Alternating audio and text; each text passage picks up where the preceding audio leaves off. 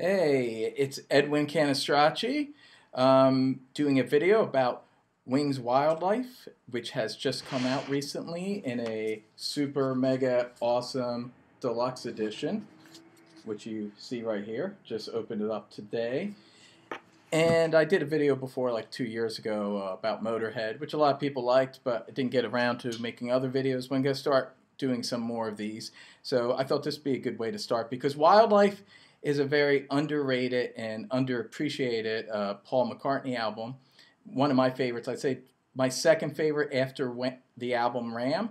And then maybe McCartney solo, Band on the Run, but I don't know. I have a really the thing is, objectively, I know this album is not one of his best. I mean, it's not as well executed as Band on the Run, but just personally, subjectively, there's something about this album that really connects with me. It's his most just straight from the hip, a lot like his first solo album, McCartney from 1970, where there's a real kind of homespun quality. A lot of these songs started off as demos, and he didn't really. A few of the songs are a little more produced, like "Dear Friend" and "Tomorrow." There are some songs that do have a little bit of orchestration and other instruments, but for the most part, this is really from the hip.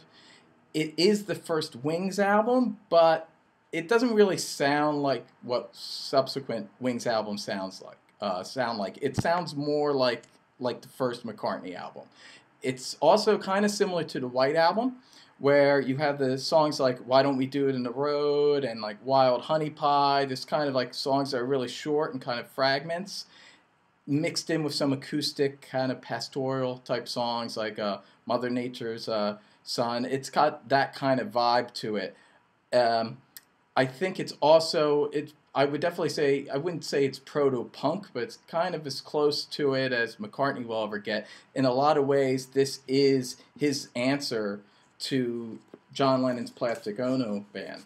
And as you can see here, I mean, the cover even evokes the Plastic Ono Band album cover, whereas that was just John Lennon and Yoko underneath a tree.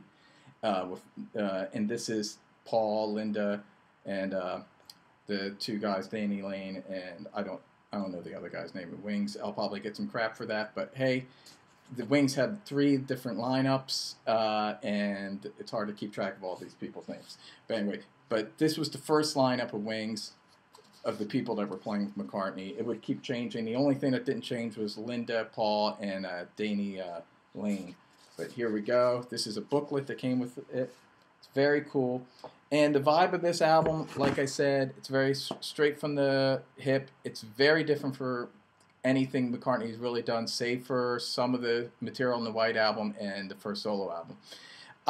Even lyrically, and it's fitting because today's the day, it's an anniversary of John Lennon's death, and it's December 8th, and this is definitely the album where Paul is most preoccupied with John Lennon. He did talk about him a little bit in Ram with Too Many People. There was kind of a subtle, maybe not so subtle, jab at John in the lyrics, and I think also Three Legs has something to do with the Beatles, but not as much as John Lennon himself thought. John Lennon thought all of Ram was about him, and he got very angry about Paul because of it, and wrote the song "How Do You Sleep," which is very caustic, he goes right for the jugular. Like Paul took a little jab at John, but then I mean, don't get John Lennon mad at you because the guy's a wordsmith, and he'll get a lot meaner than anyone else could probably get. And it's really, he goes for Paul's throat in that song, and it's a really good song. Although it's also kind of an uncomfortable song because you don't like hearing John kind of say these horrible things about Paul. You know, you want to see the Beatles work it out. You want to see Paul and John be friends. So it's a great song, but at the same time, it's kind of a sad song. And you get 2 sides of Paul. His answer, he has 2 songs that kind of answer that song on this album. There's Some People Never Know, which is an amazing song, very overlooked song. And that's kind of his defiant, there's a line in it, some people sleep just fine. It's kind of his defiant, like, me and Linda are going to do our things, and you can be haters. Haters going to hate. We don't care what you do, John and Yoko. We're going to do our things our way. But then I feel there's a song that gets a little deeper to how he really felt, which is "Dear Friend." And "Dear Friend" is probably the darkest song Paul ever wrote, and it's very unlike him, and it's a very moody, dark piano ballad, has some orchestration in it, and it gets into how his heartbreak over what happened between him and John, his friend and his former collaborator, and it gets into essentially how John Lennon broke his heart, and it's a very moving song. And anyone who's interested in the Beatles and the dynamic between Lennon and McCartney definitely need to hear this song. I mean, this album alone you should listen to just because of Dear Friend. But the album itself is great. There's also a lot of fun moments. That's like the darkest moment on the album. For the most part, this is a very fun album. In a way, it's like Plastic Ono Band because it's off the cuff, and Paul screams a lot, like he does that Screaming Jay Hawkins thing he does. But whereas in the past, even like songs like Monkberry Moon Delight, he is still singing lyrics. Even in Why Don't We Do It in the Road, it might be one line, one lyric, but over and over again, but it's still a lyric with a meaning. Whereas here on the first song, Mumbo, he's just screaming nonsense, really. He's just going, ah, rah, rah, rah. It's really nonsense. It's next level. Like even Lennon and Plastic Ono Band wasn't just screaming nonsense. Maybe Yoko was sometimes, but not John.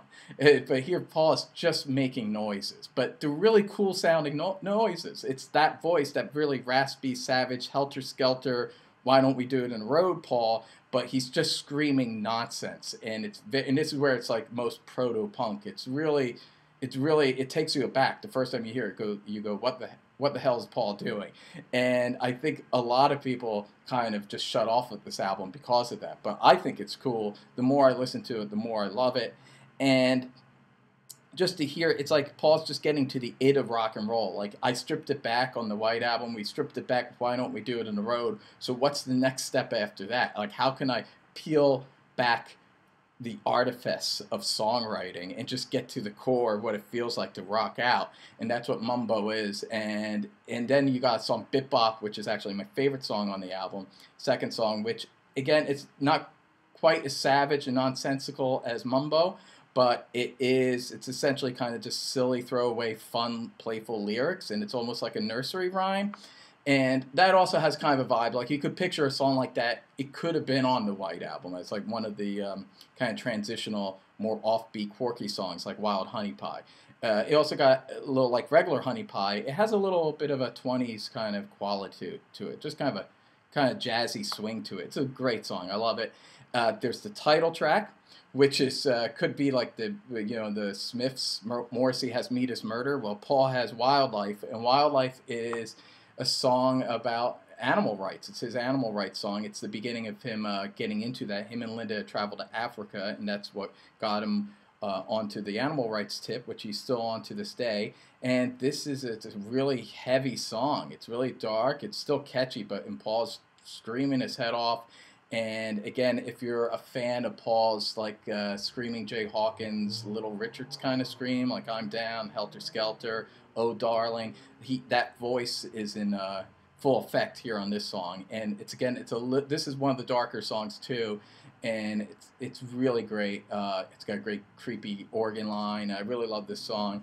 There's this song Tomorrow, which is probably, I'd say, the poppiest song on the album, the most what you'd kind of expect from McCartney. It's almost like this hidden little pop gem hit that never happened, that just got totally ignored, but it's a really beautiful song. And even that, it's kind of subverting, the Beatles a bit with Yesterday. It's like, no, I'm not thinking about yesterday, I'm thinking about tomorrow. He's moving forward, and this feels like he's wrestling with what Lennon has said about him. Lennon insulted Ram and thought it was a lightweight album.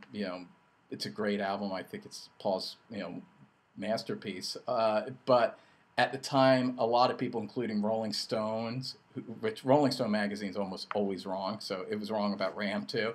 But everyone was kind of hard on Paul, and Paul actually was not selling as much as the other three Beatles at this time. Of course, that would totally change once Band on the Run came out.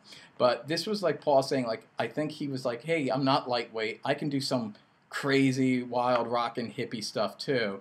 And I feel like this album is an answer to that. And maybe ultimately Paul decided that's not really who he is, but it's really fun to hear him trying to do that. And he's a musical genius, so it creates one of his most idiosyncratic and interesting albums. And I think if anyone who's interested in the Beatles should check it out. And it's a beautiful box set. It has all kinds of things. This is the actual disc, and it has rough cuts. And it's funny because even it has the remastered version of the album, but even the rough, that version's kind of rough. So it's like, oh, rough cuts. How rough is this going to be? And they're rough, but they're still. I mean, in some ways, I might like the rough cuts even better. Although I've only listened to them once. And there's a lot of bonus stuff, a lot of home recordings. There's a very moving home recording of "Dear Friend." Actually, two versions of it. You get to hear Bip Bop with some kids. Some of that was used in the Wildlife. No, there was some Wings compilation a few years back which used this stuff. I forget the name of it, but anyway. But there's a lot of that stuff. There's one really beautiful song which I really liked. Which, let's see, what's that song's called? Oh, When the Wind is Blowing. When the Wind is Blowing is this beautiful little folk song, which sounded like it would have been perfect on Wildlife. I don't know why it wasn't included, but that's a great song.